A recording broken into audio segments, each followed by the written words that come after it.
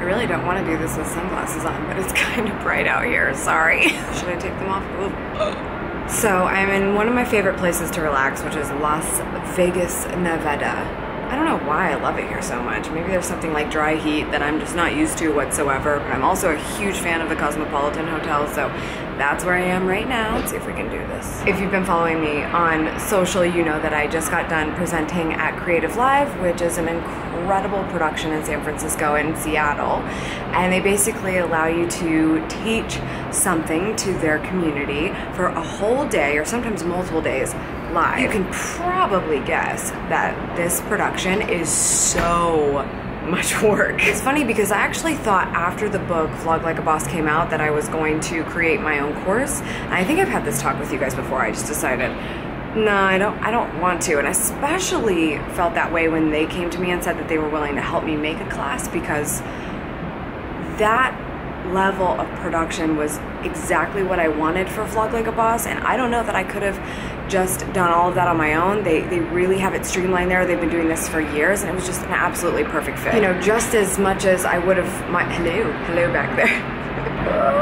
We're gonna go back and forth here. So just as much as I would have my own course, I put a lot of time and energy and planning into the Creative Live class, and I'm really happy with how it turned out. One of the things I talk about that I know you're familiar with is the authority video formula. I teach this everywhere I go, every stage I walk on, anytime I work with a client or anybody that wants to know how to vlog better. I made basically this formula that helps you do a better job from start to finish in your videos. And this has come up recently online, and it definitely is something I thought about as I was teaching this at Creative Live.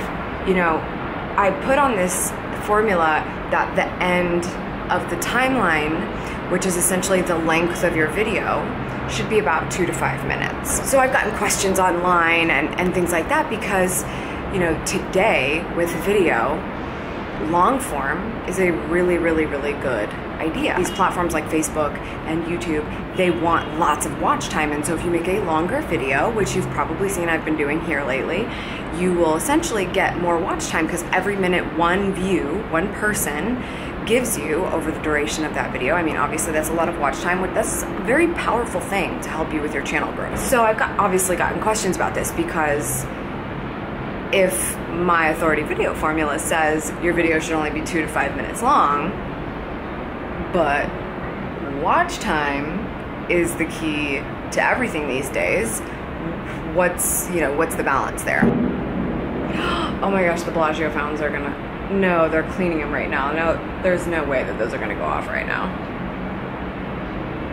Oh my God, that would not be good. They're very loud. So here's my answer to this.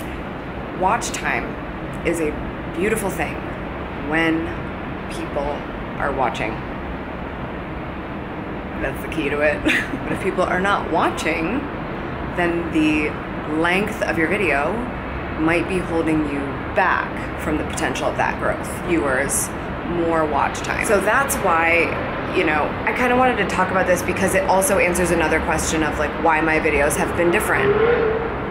Yes, motorcycle, get it. You've probably seen in the last few weeks, and definitely over a period of time, that my videos have gotten significantly longer than where they were, you know, especially when I first started, but in recent years as well. I sort of showed up on the scene as like the quick tip, will give you advice and something you can do right now in less than 5 minutes. That's how people sort of knew me, and the jump cut style that I used too was certainly helpful, because it even made any video, no matter what the length, feel even more fast-paced. That's why I still recommend that 2 to 5 minute length of a video when you're getting started.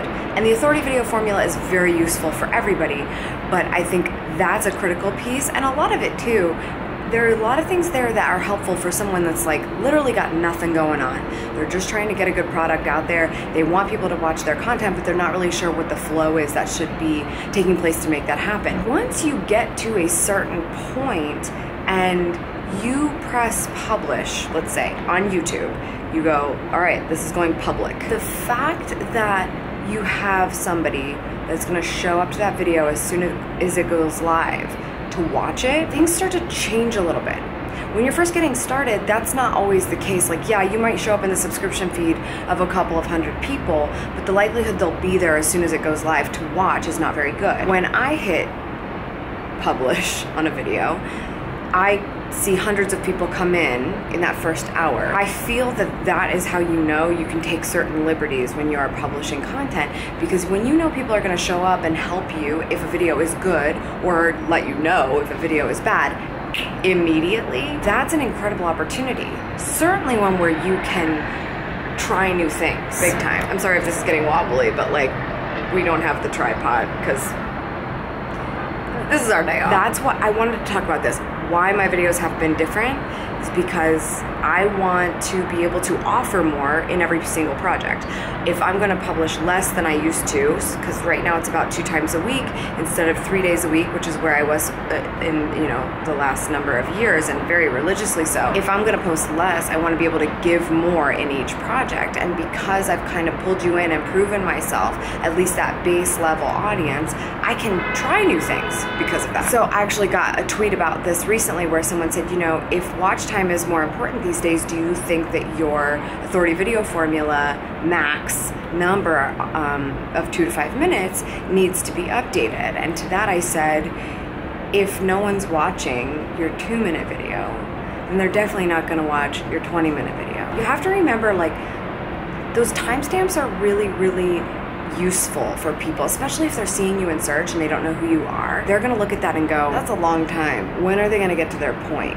If they don't know you, if they're not committed to the brand yet. That's like, that could be a huge deterrent of viewers, like big time. Like, who are you? You're gonna give me a piece of content to watch and it's like literally gonna take half hour of my life and I don't even know what you do well yet. I gotta get there. So that's why I'm telling you that the short form, although I do think you should balance it and try new things and see if you can say, okay, here's a couple of short videos, but I'm gonna throw in one that's a little bit more lengthy, whether it's more podcast style or something like that every once in a while, so that I can balance the watch time need that I have. Because if the average amount of time that people are watching a video percentage-wise is 50%, 50% of 2 minutes is not good. You're talking about 1 minute of watch time for one view.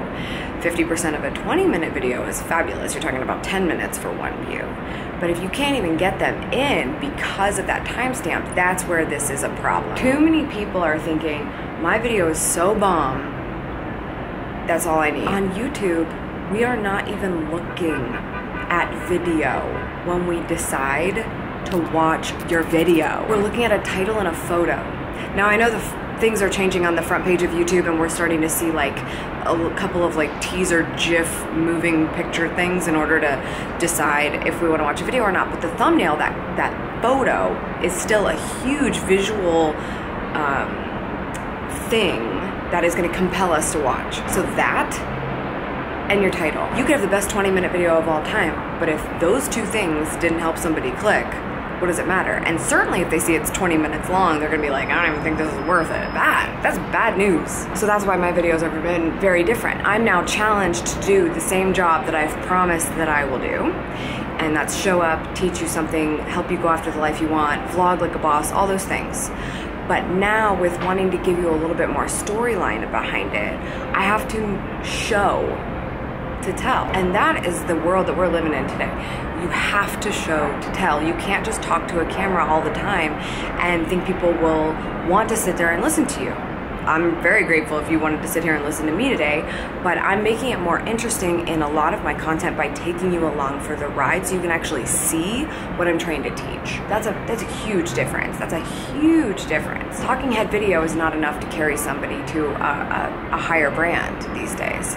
It's too competitive in 2017 and definitely in the coming years. So anyway, that's my story. I'm very very happy to be getting questions like this because I think it's really a huge sign of the fact that you are getting smarter about this. You're making more conscious decisions about all of these things when they come to your brand and your video and all of these things. And so I love that we're having this conversation right now. Even if this hasn't occurred to you yet, it's definitely a very good thing to be thinking about because we don't think how someone's going to receive our video in certain ways sometimes. We forget that the little things like what's the number length of time on a video that this thing says, or what's the title? Maybe they didn't phrase it just that quite right. Maybe the thumbnail is a little bit too obscure. All these little things could be taking away from the fact that you did this amazing project. This is a very important topic